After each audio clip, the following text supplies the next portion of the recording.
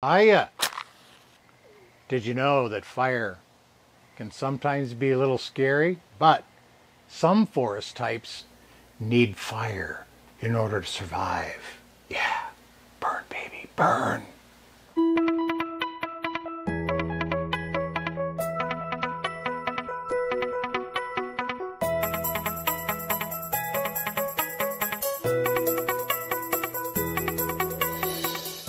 Hey! This is a rather different kind of forest. Yeah, it is. This is an oak barrens. Barrens. Barrens, meaning not a lot necessarily grows here.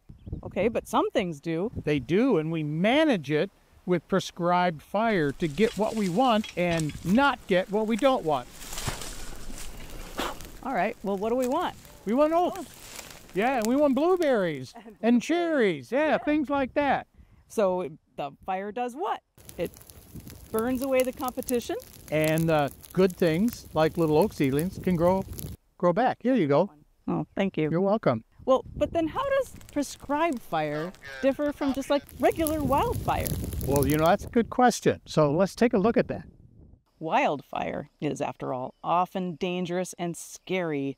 We usually see in the news how wildfires can consume large forested areas and any houses or other property that might end up in its path.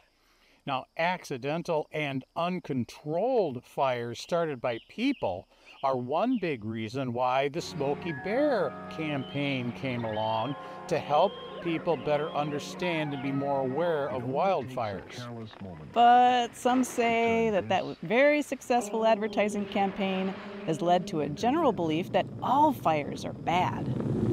Don't let forest fires be your fault. Make sure your fire is dead out.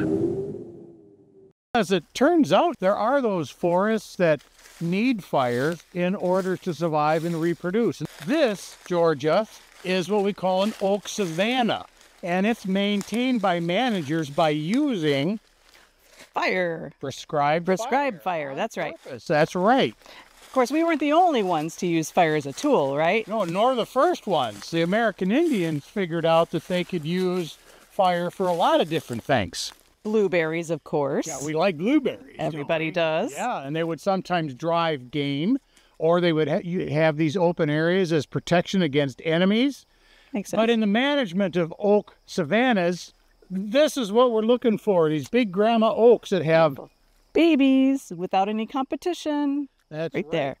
And so that's why we use fire to maintain this area, to keep it open.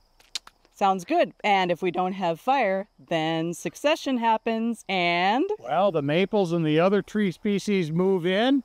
And as you can see, there's not a lot of light under there. I mean, that forest is just fine. There's nothing wrong with it. Sure. But if you're trying to manage for the rare oak savanna or some of these other rare habitats, managers must use... fire. Fire. That's right. So a prescribed fire doesn't even start in the woods. No, then where do you start a fire? Well, it starts with the manager in the office putting together a burn plan. And then, only then do they meet up with the team to make sure that all the team members know the whats, the whys, and the wheres of the prescribed burn. Those guys have really cool clothes. Look at those yellow shirts. They do, and those are fireproof. Fireproof.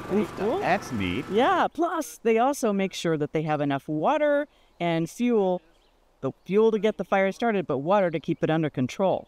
Yeah, and then can we light the fire? Not yet, not even then. You have to make sure that the weather conditions are just right. We need to create this area without vegetation all the way around the burn so that it doesn't get out of control. Oh, I suppose that's a good idea. Yeah. Can we light it now?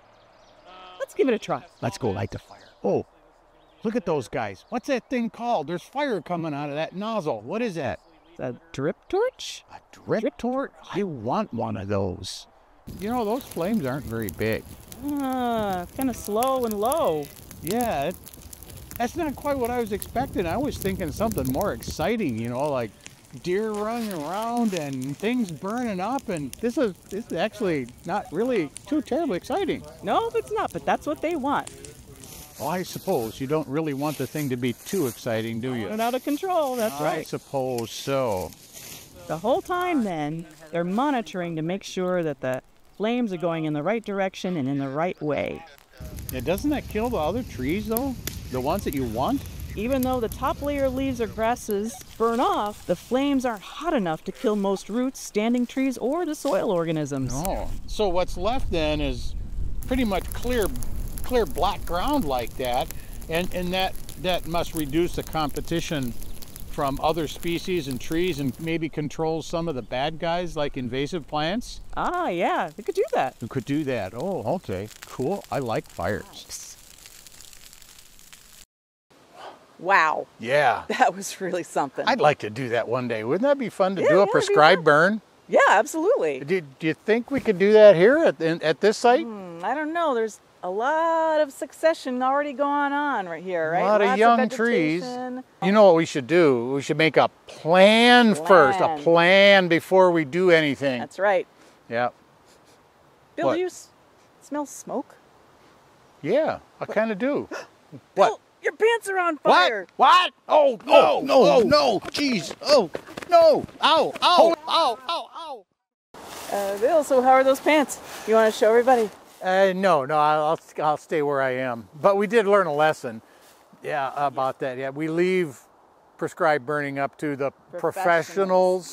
Yes. Yeah, and we can use fire for a lot of interesting things. A management tool to help maintain oak barrens and pine barrens and savannas and there's some really interesting places here. Very special. Very special indeed. So if you like this kind of stuff, you can join us in the next episode of Believe It or Not. And don't forget to subscribe. Oh, subscribe. That's right. Thanks, James. You're welcome.